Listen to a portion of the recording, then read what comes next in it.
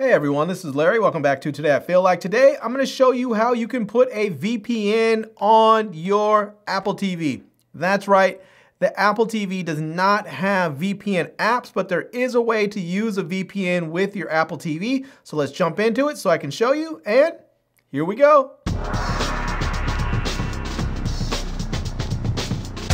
All right, so before we get started, let me first say, as I mentioned in the intro, that there are no VPN apps that will load up on your Apple TV. So in order to get a VPN to work on your Apple TV, you're going to need to load it onto your router. And so let me show you quickly how you can load a VPN on your router. So for today, I'm going to use ExpressVPN and I'm going to use my ASUS router. So let's jump into my computer on my website so I can show you what how to get the VPN files that you need, and I'll also show you what it looks like loading them into the router.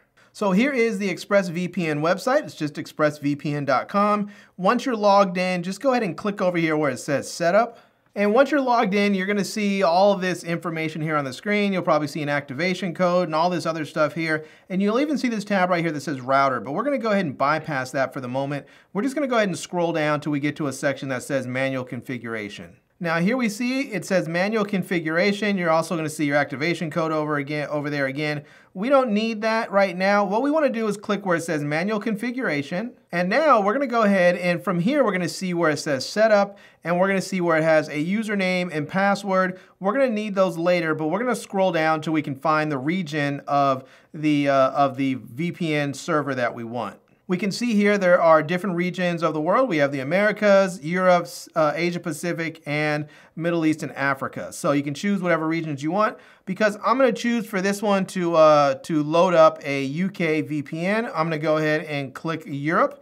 And then we're going to scroll down here and I'll choose East London. So we're going to click that right there. And now it's going to want me to download the file there. So I'm going to go ahead and just create a new folder, and I'm going to call this ExpressVPN config files. There we go. And now I'm going to go ahead and click create, and I'm going to save it into that folder. So there we go. We have the folder. We have the file saved. We can see it is a .ovpn file, which is what we want. And now what we want to do is log into our router. Now I have an ASUS router. Other people, you may have different routers. You may have a Belkin router, or you may have a router that comes directly from your ISP. If you have a router that comes directly from your ISP, it may not work for this. It depends if they let you load a VPN on there or not.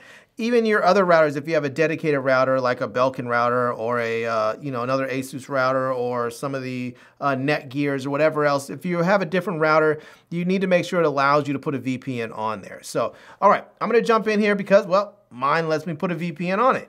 All right, so for the ASUS routers, I'm going to go ahead and type this in to get into the router. And that's going to be router.asus.com. I'm going to go ahead and click that to get into the router. And if you see this, it just means that you need to go ahead and sign in. So let me sign in. And there we go. I am logged into my router here. Now what I want to do is I want to come over here where it says VPN. And I'm going to go ahead and click that. And now you can see over here where it says VPN server. And you can see where it says OpenVPN, IPsec, TP, and then you can see where it says VPN server, VPN client, and Instant Guard. We want VPN client, and we can see right there. Now we're going to go ahead right here where it says add profile. We're going to click that there, and we're going to change this from PPTP over to OpenVPN. And now right here where it says description, I downloaded the East London server from ExpressVPN. So I'm going to go ahead and give this a name of ExpressVPN East London. Now there we have it, and that is just so I know which VPN server I'm connecting to when I decide to connect to it. Now I need to go ahead and put in the username and password for my VPN service. And so earlier where we saw the username and password section and on the ExpressVPN website, that's where we're going to put that information in here. So I'm going to go ahead and go over and grab it. So there we have it. I'm going to go ahead and just click right here where it says copy to clipboard. I'm going to click that. And now I'm going to come over here back to my router page, and I'm going to go ahead and copy over or paste over my username. Now I'm going to head back over to the VPN, the ExpressVPN website, so I can get the password. And I'm going to go ahead and just copy this again right there. And now I'm going to go back over and paste it into my router. And here we are. I'm going to go ahead and paste that in, and there we go. Now I am ready to add the Open VPN files. So right here it says choose file. I'm going to click right there. And I'm going to come right here where it says ExpressVPN config files.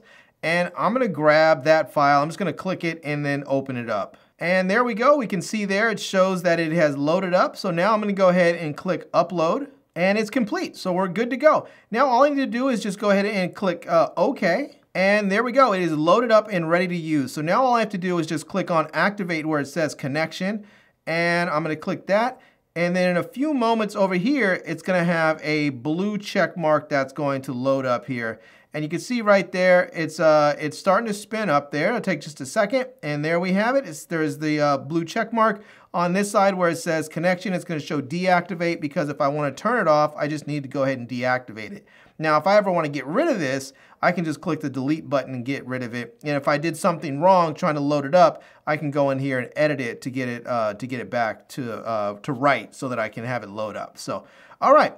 But right now, it is active and we're using it. So now all I need to do is just simply head on over to my Apple TV, connect to this network, and then I'll be connected through a UK server, and I should be able to use my my various UK apps like the BBC iPlayer and other stuff like that. So let's head over to the Apple TV and make sure all of that is working as expected.